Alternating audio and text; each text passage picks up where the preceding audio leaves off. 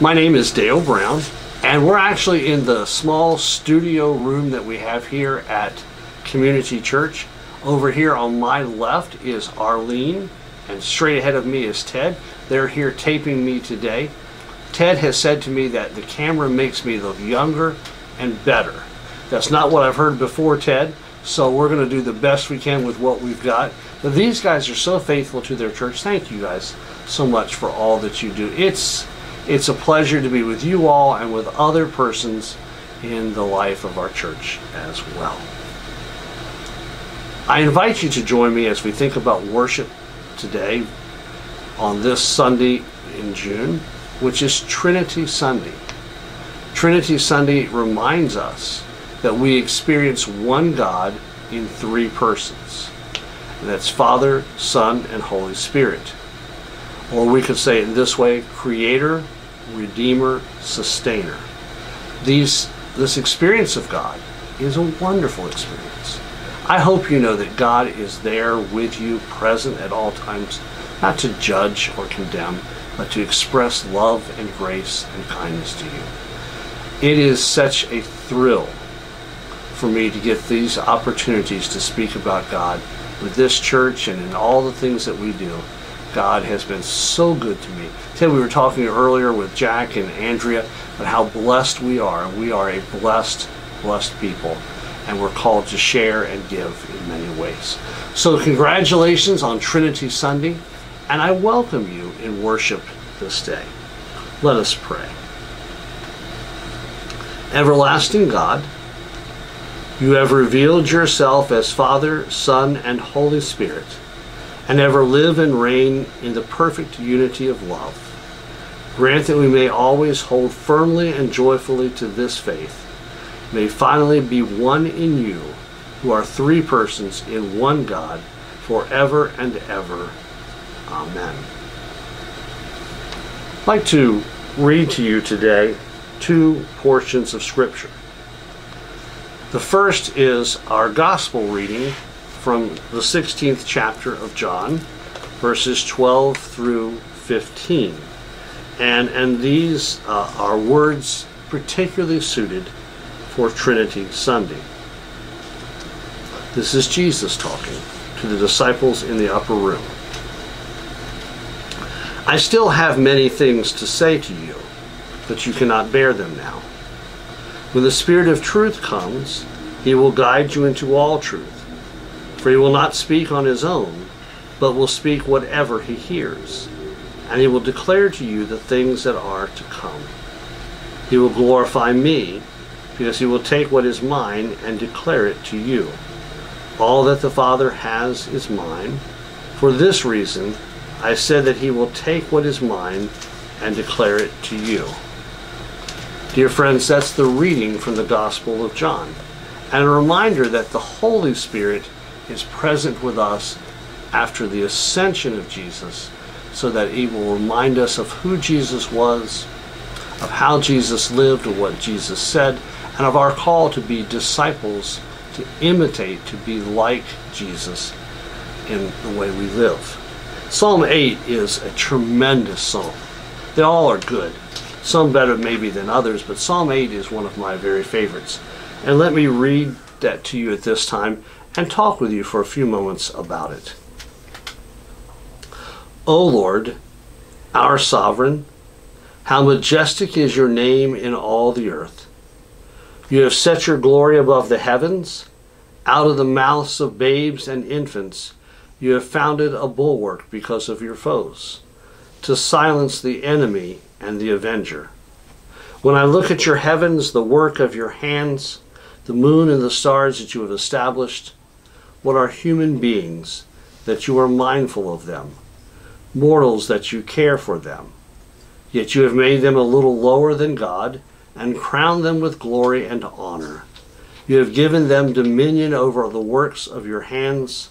You have put all things under their feet, all sheep and oxen, and also the beasts of the field, the birds of the air, and the fish of the sea, whatever passes along the paths of the seas. O Lord, our sovereign, how majestic is your name in all the earth. Dear friends, this is the Word of God for the people of God. Thanks be to God. I love the Old Testament book of Psalms. It's one of those books that feeds my soul, even sometimes when I don't know what my soul needs. And it's always a corrective to selfish prayers, or to focusing on myself, or to feeling as if I'm unloved or uncared for or unthought of. God speaks through the Old Testament book of Psalms as he does through the entire scripture. In this psalm, Psalm 8, we are reminded of the greatness of God. And on this Trinity Sunday, we need to focus on God's greatness and awesomeness.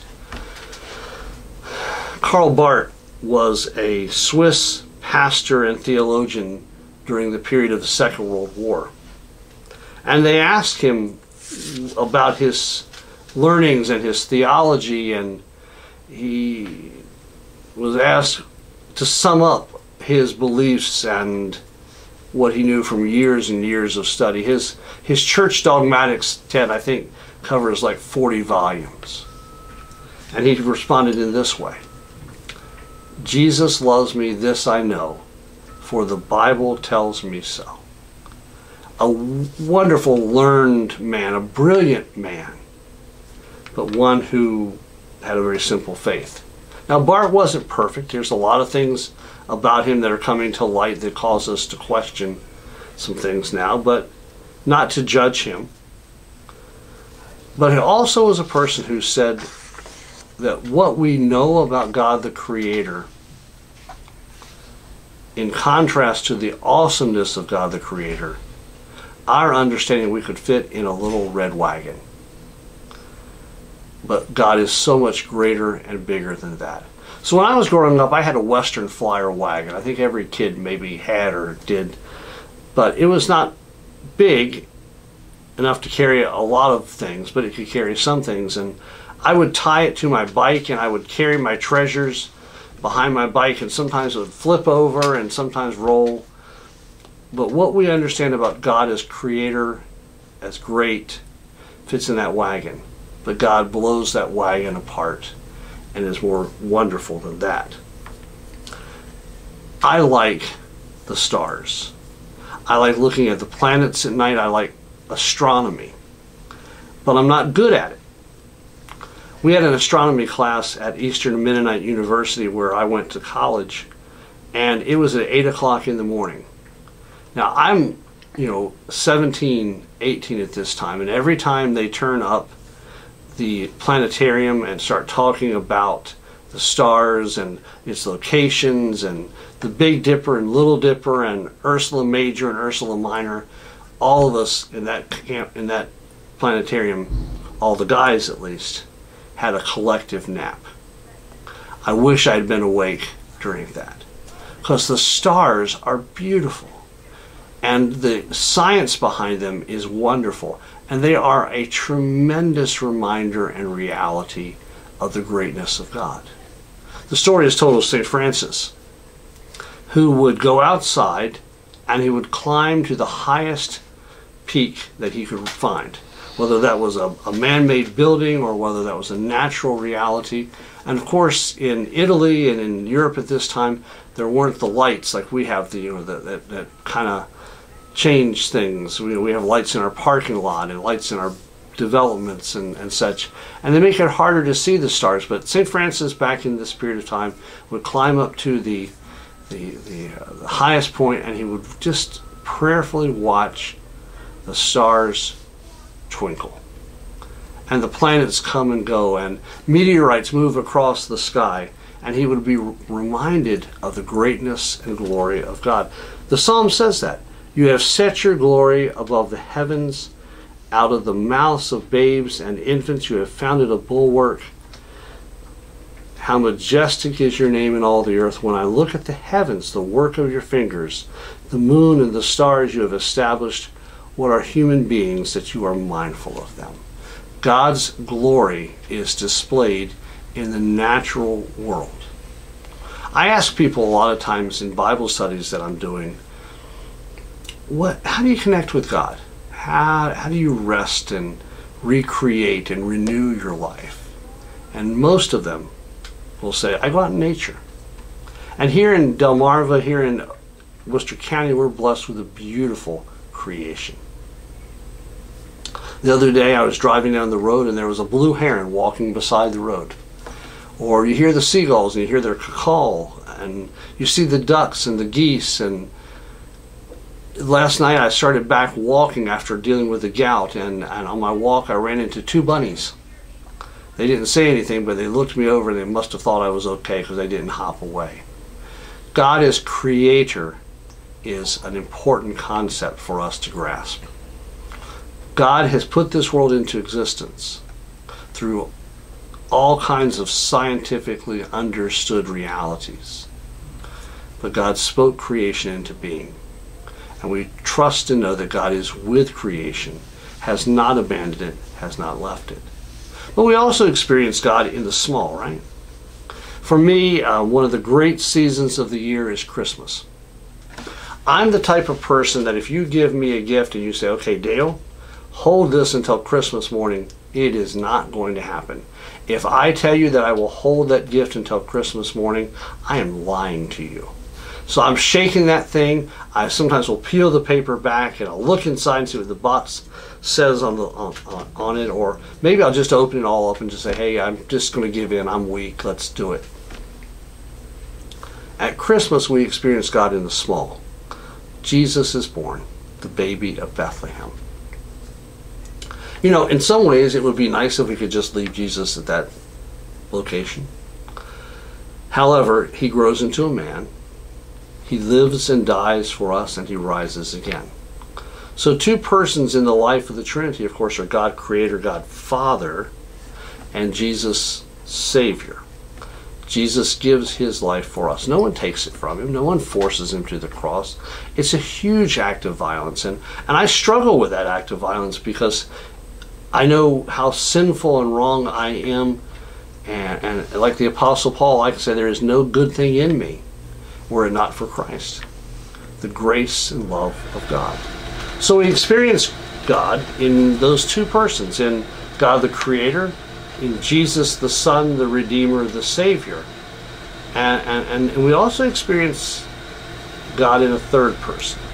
Now, I'm a United Methodist. That means I often don't know what in the world to do with the Holy Spirit. You know, we think of the excesses of the Spirit, or we think of, you know, it's the quiet, shy member of the Trinity. But let me tell you a couple things I feel about the Holy Spirit. The Holy Spirit convicts us of sin. I do dumb stuff all the time. I make mistakes. I say the wrong thing. I'm grumpy. I'm unkind. You know, I'm not a perfect person. I'm just a person. And don't laugh, because you are too. The Holy Spirit reminds us that when we sin, we need to seek forgiveness. That sin separates us from God's love, and because sin separates us from God's love, we need that forgiveness, that grace that God can give. So one purpose of the Holy Spirit is to convict us. A second purpose of the Holy Spirit is to challenge us. You know, it's very easy to settle. It's very easy just to take what comes, to not worry about, you know, trying harder or doing better in relationship to life or to God. But the Holy Spirit challenges us to do things in the name of Christ. Many years ago, I was sitting in my home in Cambridge. It was the parsonage for St. Paul's United Methodist Church, and there was a disaster hurricane on Hooper's Island and down in the southern part of Dorchester County. And I can clearly know that while I had no experience in disaster relief or in management or leadership, that the Holy Spirit spoke to me and said, this is your time. God wants you to do this. I did it. I said yes. I stepped out of that comfort zone. I risked it. And I'm so thankful I did. I got to help a lot of people, but I grew immensely because of what God has done in my life during that time. It was some of the best 13 years that I ever experienced. I learned and grew in terms of helping, but even more so in terms of God's presence. I watched people who had lost everything to storms say, you know, it could have been worse. Nobody died. Nobody was harmed. Everybody's all right. And that inspired me to really look at how I view the possessions that I have, the stuff that I have. It's great, but it's just not something to grasp and hold on to. The Holy Spirit challenges us to do great things for God. The final thing, I think, is that the Holy Spirit reminds us of God's presence. It's God present with us. Jesus reminds us, for lo, I am with you always, even into the ends of the earth. And God is present at all times and all places. And as we think about that reality, it's a wonderful gift. My father had a version of the Bible called the J.B. Phillips Bible. It was a translation or a paraphrase, and he loved that. He read the cover off of it. J.B. Phillips wrote another book entitled Your God is Too Small. And he said, so often we picture God as some eternal police officer.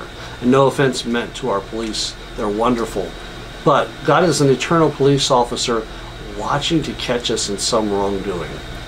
So I often know that people think of God as like a speed trap. We're going through life, we're having fun, we're doing all these things, then all of a sudden something bad happens. And it's like God took away our fun, took away our joy. Instead, what we need to think of is the Jesus who celebrated with us, who laughed with children, who took fish and bread and multiplied it so everybody could eat, who was a person who loved life and lived life to its fullest. God is not a police officer.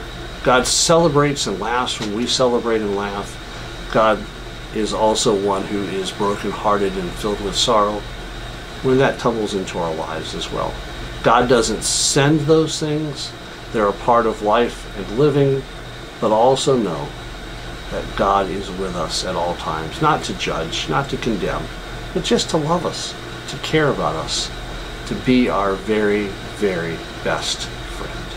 There is no better friend than God, in the person of Jesus. So let me go back to what I said at the very beginning. What are some images of the Trinity that help us to understand that it's one God in three expressions of that faith? Let me give you two. Actually three. Clover. Everybody's looking for the four-leaf clover. There's even a song about that, right, Ted?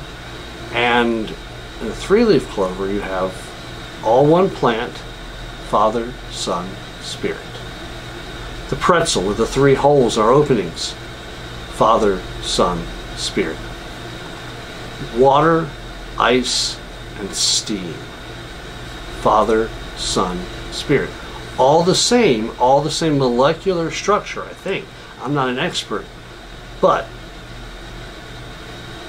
all the same thing. Father, Son, Spirit are not three separate gods. They're all one God, expressed completely and fully through the Trinity. So, congratulations on Trinity Sunday.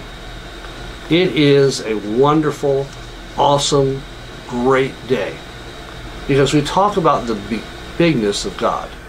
My friend and one of the former pastors of this church is Tom McKelvey. And Tom and I agree on something.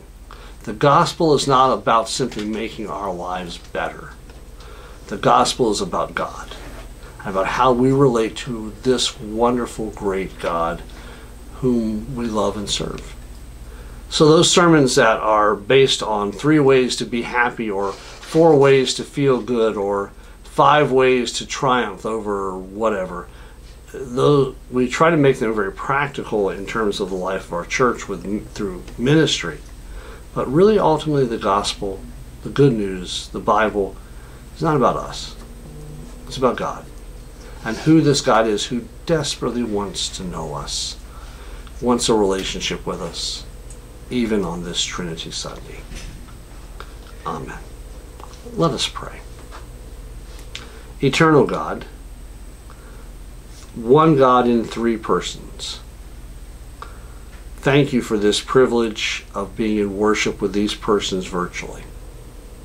We know that sometimes travel or just the whole realities of life tumble in. Maybe we feel homebound. And so we do pray today for all who watch and listen, for ourselves, for our church, for our nation, for our world. May we be one out of concern and compassion for those who are most vulnerable. This we pray in Jesus' name. Amen. All right, let's do it.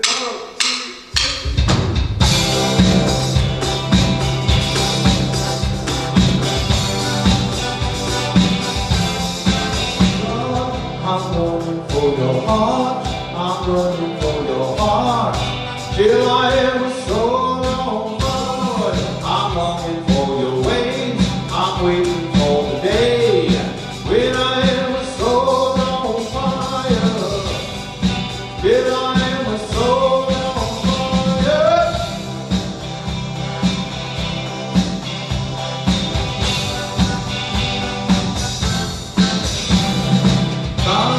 I'm running for your heart.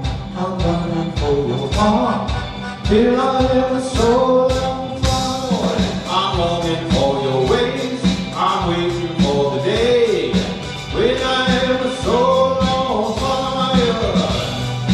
Till I am a soul on fire. Lord, restore the joy I had. I have wandered, bring me back. In this darkness, lead me through. Until all I see is you. I'm running for your heart. I'm running for your heart. Till I am a soul on fire, Lord. I'm longing for your ways. I'm waiting for the day when I am a soul on fire. Till I am a soul on fire. Lord, let me burn for you again.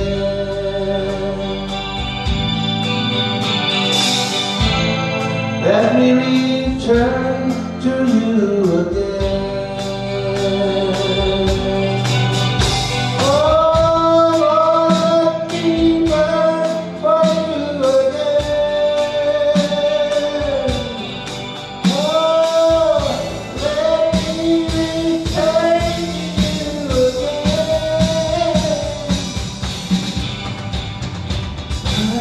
I'm running for your heart. I'm running for your heart. Till I am a soul on fire, Lord. I'm longing for your ways. I'm waiting for the day when I am a soul on fire.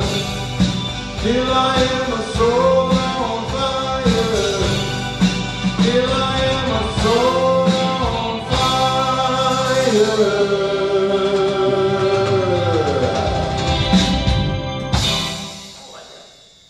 I'd like to make one closing comment.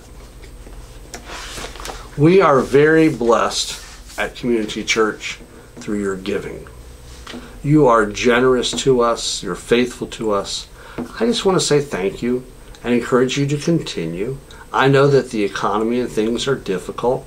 I filled up my car with gas and I had to get a loan from Ted to finish it out. And I'm not trying to assign blame or to say, anything other than the fact that thank you for your faithful giving, your generosity to God through the mission and ministry of this church. Please keep it up. May God bless you. Amen.